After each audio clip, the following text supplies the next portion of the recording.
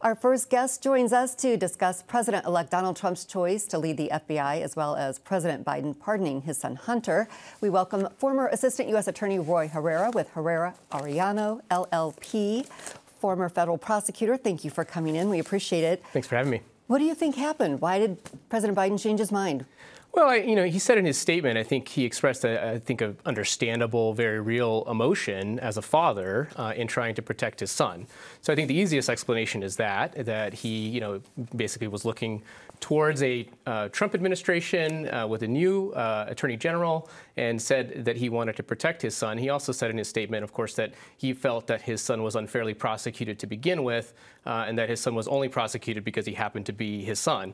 So I think that is probably the easiest answer. That doesn't necessarily make it right. I agree with a lot of the things that Congressman Stanton just said about the appearance of this, on whether this was fair.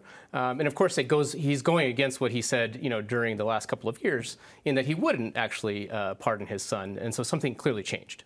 Will this be a stain on his legacy, or will people sometimes soften their stance as time goes by, or they start to look at maybe past presidents, the actions of other presidents? So I think that's how it's ultimately going to be looked at. If you look over history, even the prior President Trump, who's now going to be the future president, he, controversially pardoned certain individuals, including his son-in-law's father. If you look even further to President Clinton, he also pardoned people that were close to him, family, et cetera. So we have seen, I think, that President misused the pardon power, at least in my view. I think this is also a similar example to that.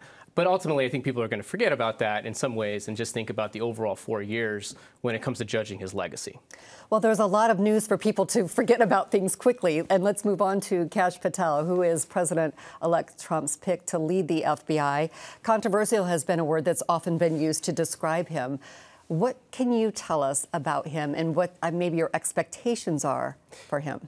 So it's certainly a controversial pick, and I think it's controversial for a couple of reasons. One, I think when you look at his resume, opponents, I think, would sort of point out that it's a very thin resume when it comes to sort of what he's done in his career. He's a pretty undistinguished public defender and prosecutor. Most of his career has actually been working for Republican elected officials, including Donald Trump. He was part of that first administration. And the most sort of distinguished thing about him is that he's a loyalist, right? I mean, he has gone on sort of right-wing TV. I think he even has a children's book that he's authored in which Donald Trump is the hero of that book. So he's very, very loyal to Trump. So in some sense, it makes sense that Trump picked him. It kind of goes along with what he's done with some of the other picks so far. So that's one reason why it's controversial. The other reason, though, I think, which is even more important, is that I think there are concerns about what he may do as the FBI director. He has indicated that he sort of believes in this deep state conspiracy. He's indicated that, potentially political opponents at the FBI need to be fired, sort of in the name of FBI reform. And he's also indicated that the FBI could be used to go after political opponents, whether they be in government, whether it be members of the media, or whether they be sort of Democratic elected officials. So all of that, I think, has people very, very worried about what he's going to do if he becomes FBI director. So we were talking a little bit before the show started about your experience and sort of how you felt that most of your colleagues, your direct colleagues, were not political in their jobs. They were very much there to do their job and not to favor anybody in particular. So how does having a director, somebody leading an agency who has been very vocal in terms of, I guess, identifying as a loyalist, how would that potentially change things? Well, it's concerning because in my experience, I have worked with what you would sort of call career civil servants. These are individuals that work at the Department of Justice or at the FBI over a long period of time, sometimes decades. So they're working under multiple presidents of both political parties. They generally don't have a political bias, at least that they express in their professional, activity.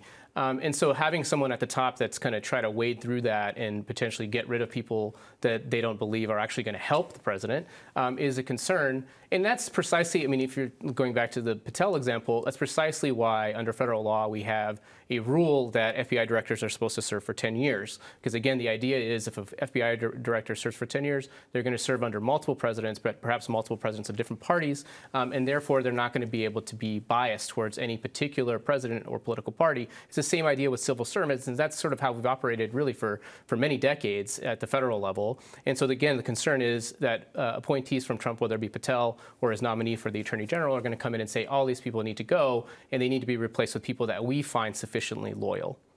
And quickly, I just do want to point out that the current FBI director was appointed by Trump. I think it was 2017, so he did serve under the Biden administration. What do you expect will happen when it comes time for Congress to consider Patel?